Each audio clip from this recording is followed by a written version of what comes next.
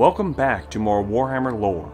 We will be continuing on our Dark Elf lore with a look into their religion, particularly the cult of Khaine. It is of note that the Dark Elves are not the only worshippers of Khaine. Oddly enough, the elven god Khaine has a following amongst the humans of the Empire, whom have formed small cults devoted to the bloody-handed god in their own way, often associating Khaine as the brother of Mor, whom vies for control of the underworld with the Lord of the Dead. But we're not here to talk about the humans, so on to the cult of Khaine as worshipped by the Dark Elves. Now, Khaine, the bloody-handed god, or simply Khaine, is the elven god of violence, cruelty, blood, and murder. Having long abandoned all the other elven gods, the Dark Elves are a society built around the celebration of his murderous nature. For more information on Khaine or any of the other elven gods, see my Elven Pantheon video. I will have it linked in the description. The center of the cult of Khaine lies within Hargonath. Now, in my previous Dark Elf video, I did touch on this, so I will be retreading some of the same lore, but just bear with me, it gets better. Hargonath, the city of executioners, or the city of Khaine, is a cursed place dedicated to the worship of the bloody-handed god. A madness overtook this city long ago, a thirst for blood and flesh that has ever since only been kept in check by some of the strictest laws in all of Nagaroth. Only in Hargonath are such acts as murder, thievery, and public debauchery considered to be crimes, a hard burden to bear for a people so steeped in thoughtless depravity. Worse, under Hargonath law, there is but a single penalty for any infraction. The transgressor is led in chains to the summit of the highest sacrificial pyramid and beheaded. There can only be one punishment in Khaine's chosen city. Only the foolish or the clever are lawbreakers, and it is not always possible to tell the two apart until the executioner's blade sweeps down. The truly clever have made an elegant escape long before this point. This situation certainly does not mean that the rivalry and crime is less prevalent in Hargonath than in any other city. It is merely conducted in a different manner. The Dreadlords long ago learnt that commissioning a murder is likely to end in their death as it is that of their victim. Therefore, they concentrate upon tricking rivals into acts of lawbreaking that can only be answered by the executioner's blade. Such plots are seldom anything other than subtle, and they can take years to finally reach fruition. Hargonath is a den of shadow politics like no other, where every request or concession is merely a piece in a wider game of disgrace and death. There is one being in all of Hargonath whom is above its many laws. Crone Hellebron has ruled the city almost since its founding and sees no reason to obey her own dictates. While she invites petitions from those who would purchase a portion of her immunity for suitable favors, naturally, such requests are few and far between. It takes a scoundrel of a particularly bold sort to barefacedly admit law-breaking intent to she who is the supreme enforcer. As you heard from this passage, Hargonath being the center of the cult of Khaine makes it unique amongst the Dark Elves, and is not unheard of for the devoted to make a pilgrimage to the city in the same way you would make a pilgrimage to Altdorf to gaze upon the great temple of Sigmar. Though instead of donating money and food, your offerings to Khaine are of a much grislier nature. As seen in the Malice Darkblade novels, which I will be pulling a great deal of my information from, pilgrims or followers of Khaine bring severed heads and limbs to dedicate to their god, and often great stacks of heads can be seen on the street corners throughout the city, stacks so high as to crush the older skulls beneath them, forever casting a cloud of bone dust throughout the streets. Another grisly practice, well, festival of sorts, which is practiced within the city of Hargonath, is Death Night. Death Night also happens in the other Dark Elf cities, but it is of most note in Hargonath. Death Night is a time that happens once a year, where the Witch Elves descend upon the streets of their cities in unbridled celebration of their bloody lord. This event is a time of terror for all in Nagaroth. The boulevards and alleys echo with manic drumming and shrill pipes, while thick clouds of blood-red incense drift around twisted mansions.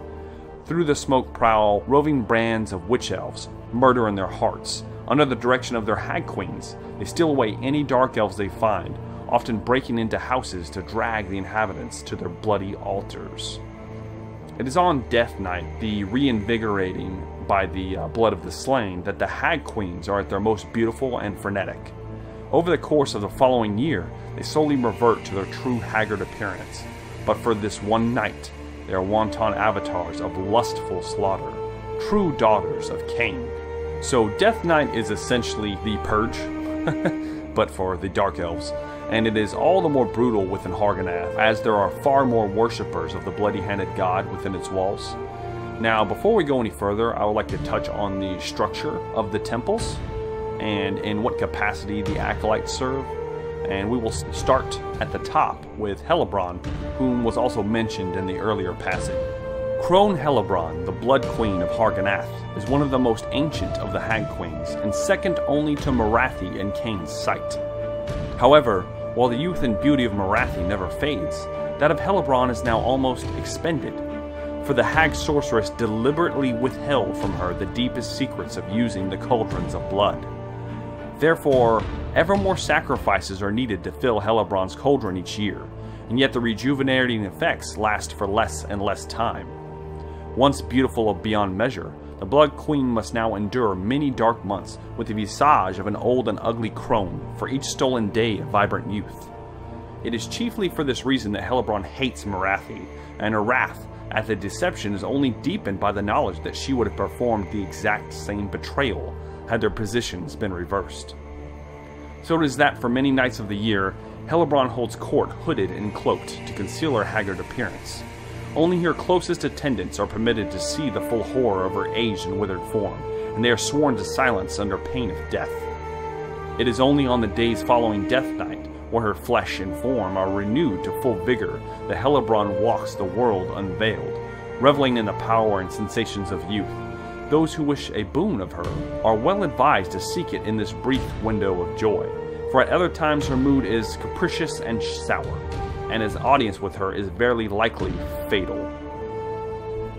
Ugly and worn as she may be, Hellebrand remains the greatest of the brides of Khaine. Her mastery of the many ways of murder eclipses even that of Morathi, who is often too distracted by her sorceress pursuits, and far outstrips the skill of the other hag queens.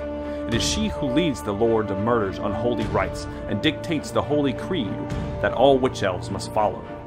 She is so steeped in the ways of death that her merest touch can kill, and a single whispered word from her withered lips can open up old wounds to bloody life. Wherever Hellebrand treads, the gaze of Khaine follows. Inevitably, insane fervor sweeps over all those in her path, driving not only the witch elves, but dark elves of all callings into a maddening frenzy, fit to drown the world in blood.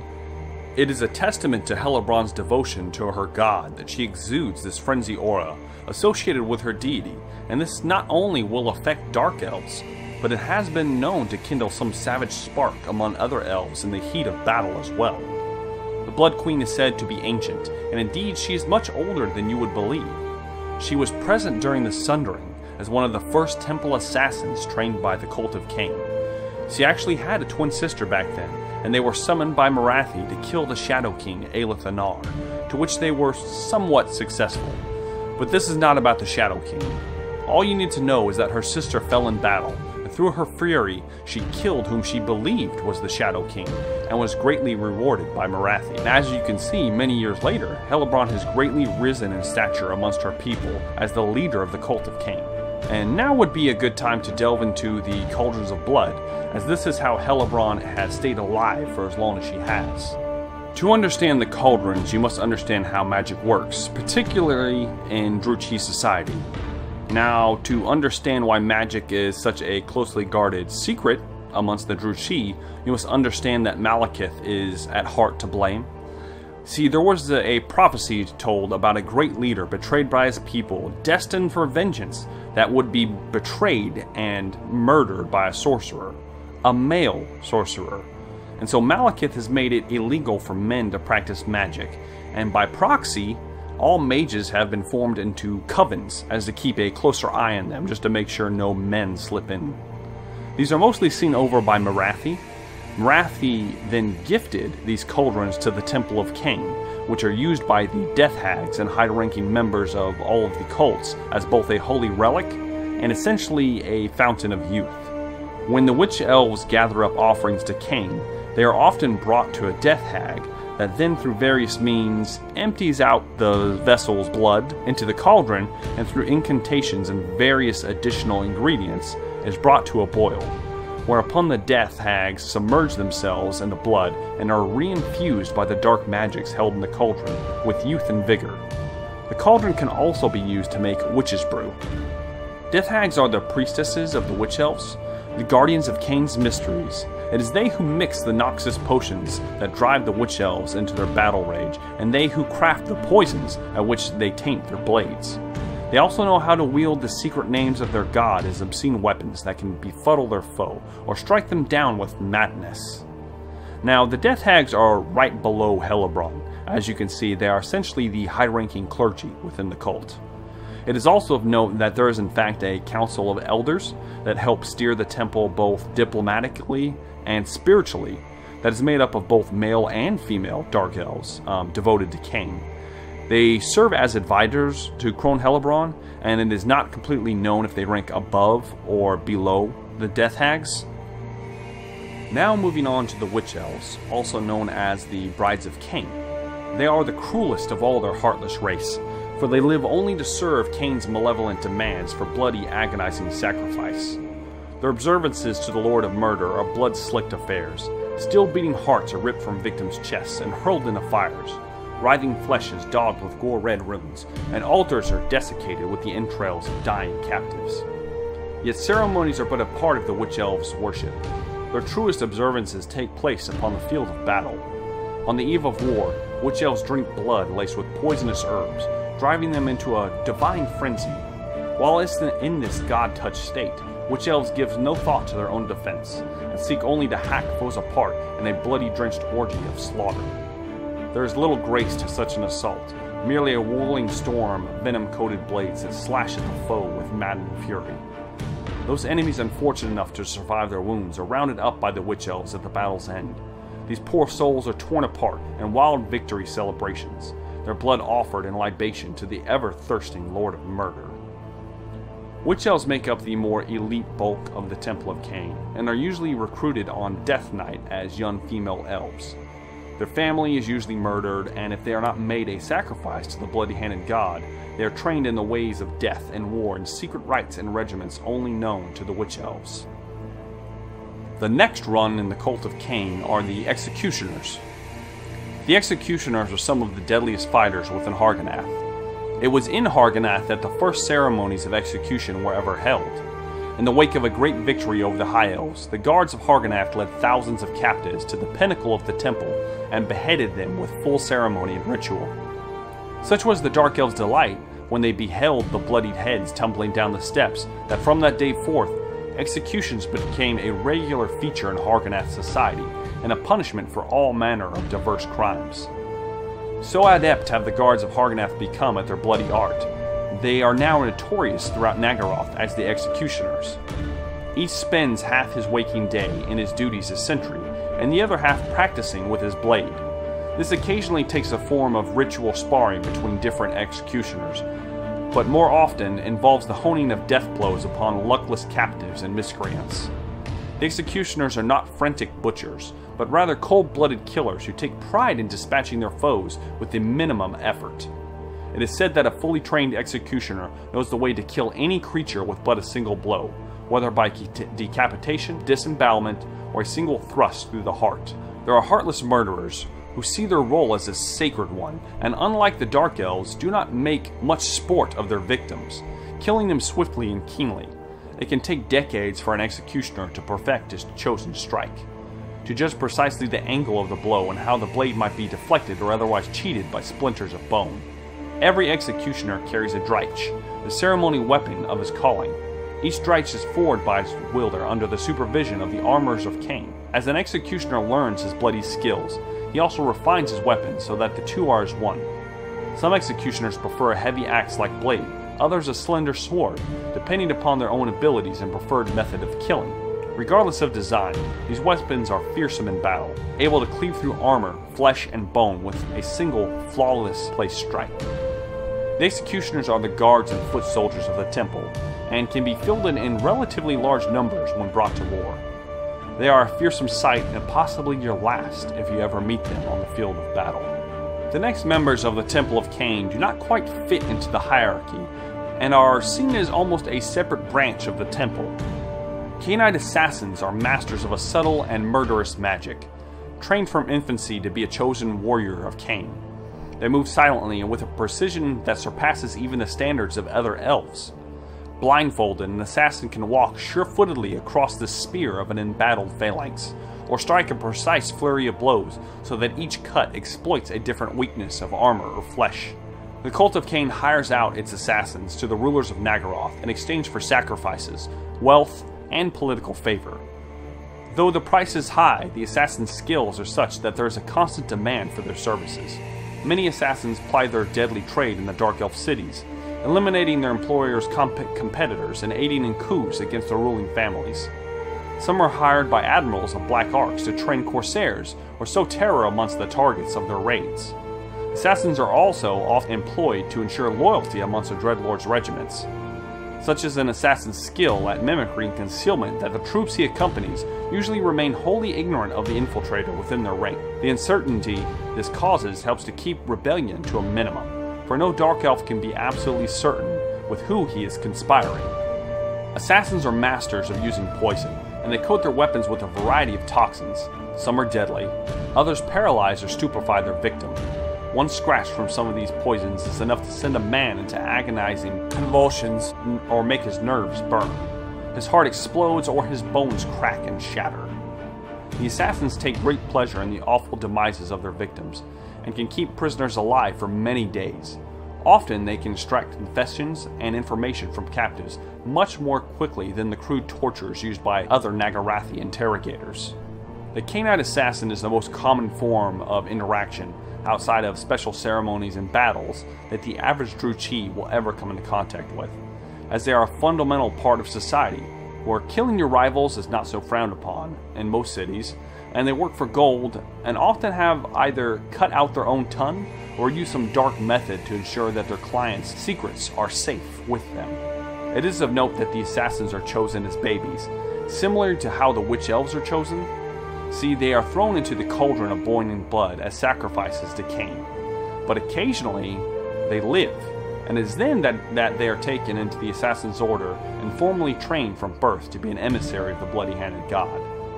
The assassins are in fact taught rudimentary magic, but this is a closely guarded secret as the law forbidding male practitioners is not superseded by the temple, and therefore if they are caught using magic, they will suffer the same fate any other Druchii would. All the more reason to not get caught, and indeed catching an assassin is next to impossible, as they are trained to fight to the death instead of be captured.